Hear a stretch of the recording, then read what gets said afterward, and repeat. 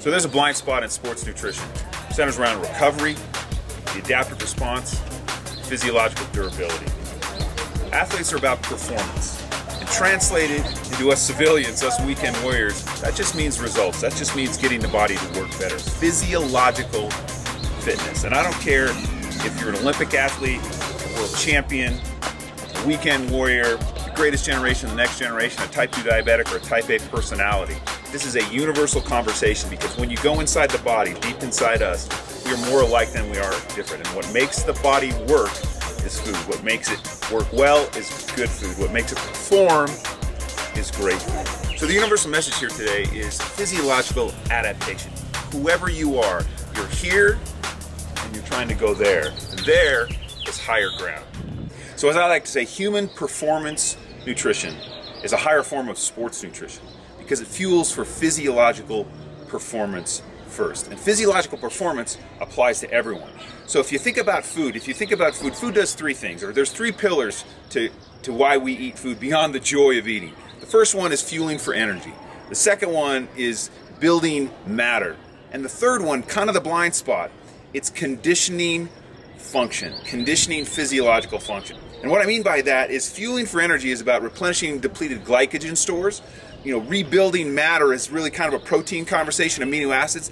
This physical fitness or physiological fitness through food comes from conditioning physiological function. Let me tell you what I mean by that. So food does things to the body over time. There's a compounding effect to the food that we eat. And great food compounded over time delivers a performance advantage. That conditioning of function doesn't occur in a day, in a week, in a month. It occurs over a long period of time.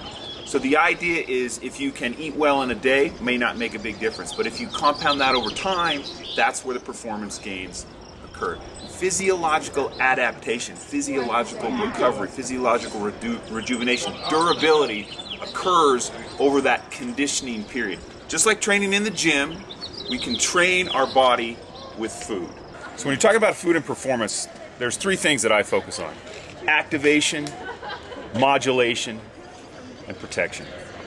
What I mean by activation is, think of it as one concept: maximizing, sustaining energy output. What do I mean by that? Your endothelium is a single cell lining lines your entire vascular system, and you want that thing to work. You want vascular capacity.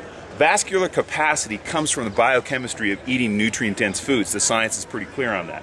So whether it's your capillaries, if you're worried about macular degeneration, or it's your big vessels in your legs, if you're an athlete, whoever you are.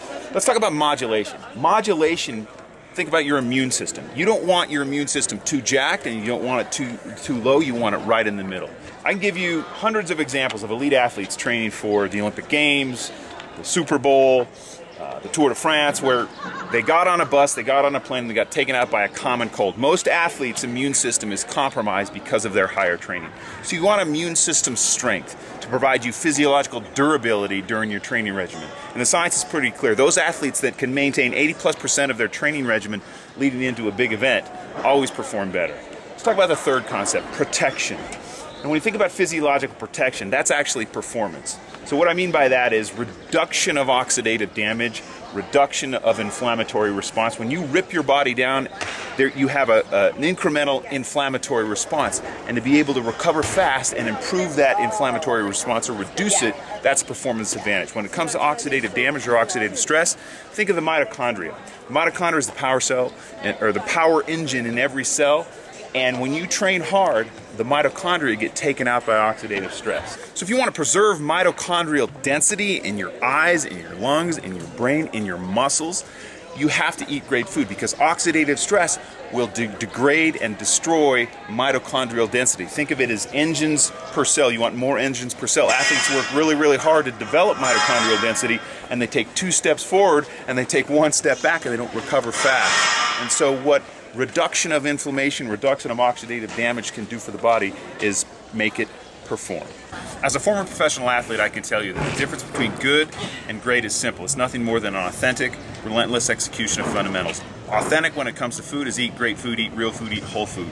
Relentless is daily. Not much is going to change until you change something that you do every day and compound that over time.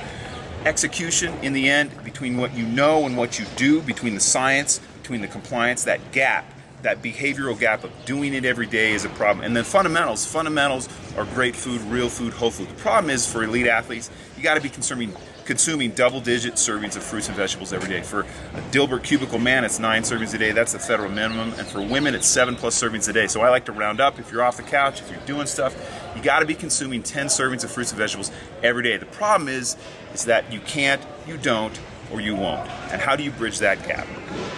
We all have blind spots, and blind spots are what we don't know, we don't even know. Hopefully I've given you some food for thought, an invitation to learn more, and the idea of bridging this gap between what you know and what you do is nutritional execution. Plant powders, produce concentrates, this is matter that matters for your body. This can condition function, whether you're an elite athlete or you're a soccer mom, and everyone in between.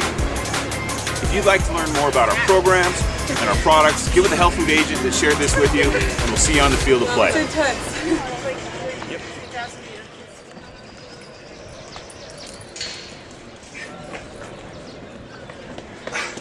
Protein, forgot about protein. That's what I want to do. You know, the urban myth of protein, you know, whey, dairy, plants, animals, you know, dairy in the end works. Whey works. Problem is that inflammation thing, that chronic inflammation thing compounded over time. You know, if we can get all the upside of protein and none of the downside, that's in plants. Let's do that next.